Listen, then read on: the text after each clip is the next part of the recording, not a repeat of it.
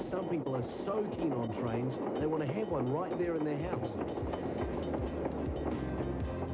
People were into model trains long before radio-controlled cars and slot car sets, and no one is more hooked on them than Robert Burgess, who's been working on this massive setup for 12 years.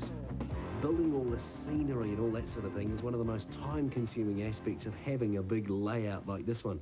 Robert, how do you do all this? Basically, it was built up over a period of years, over a wooden framework. Polystyrene foam was shaped into the hills that you see. Plaster was applied to that. Various paints were applied to that again. Now, you can get all the stuff ready-made, but Robert prefers to have that little bit of extra control.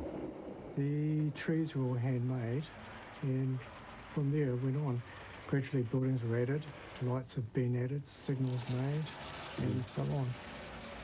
Cooked real dirt to get the ground effects, and scenery foam was added for weeds, etc.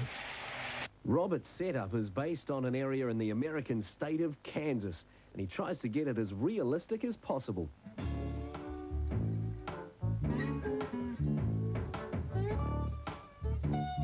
I'm sick of living here in the middle of these damn rail yards. Why can't we move? I've told you, Doris, because Robert superglued us to the spot.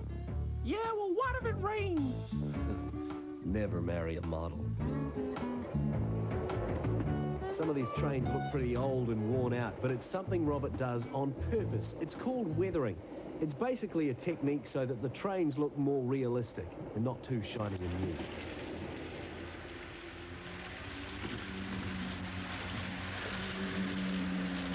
Okay, Robert, look, the train goes past, it goes round and round. What's the appeal of all this? The main appeal to me is actually doing the modelling. Wow, I'm glad Richard stuck us up here. From here you can see all the way to the other side of the room. Yeah. Oh, look, here comes a train. Shut up. But I know to a lot of other people it's actually operation of trains in a realistic manner. Model trains work on the same principle a lot of real ones do.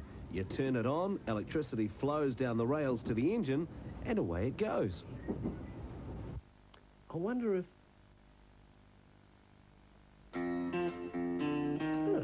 Nothing. Phew. It's only 12 volts. For once, I don't get electrocuted.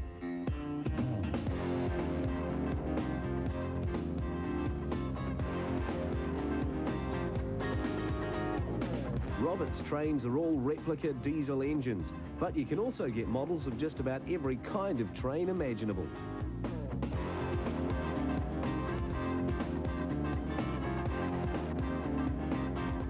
Peter here runs a model and craft shop in Wellington. Peter, when someone wants to get into train sets, what's the first option when they're buying a train? Well, generally most people start off with a set costing around about $230. Gives you everything you need to start with. Transformer, set, train, tracks. And from there you can just expand it at your will. Whatever your purse can afford, you can expand on.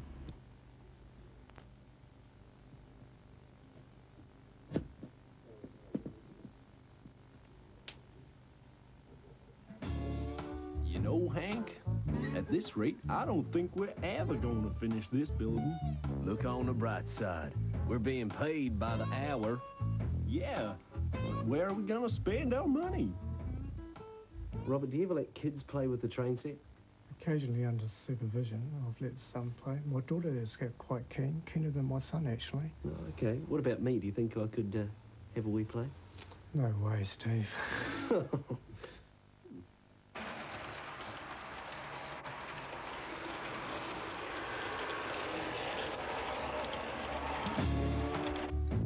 Did I ever tell you about the time the Santa Fe train was 10 minutes late? Oh, only about 1,000 times.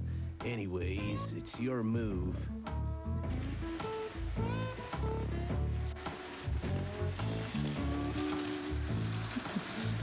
I snuck in while he wasn't looking. Boy, you need heaps of space if you're really going to get into this. But even with one train, one track, and a few controls, this can be heaps of fun.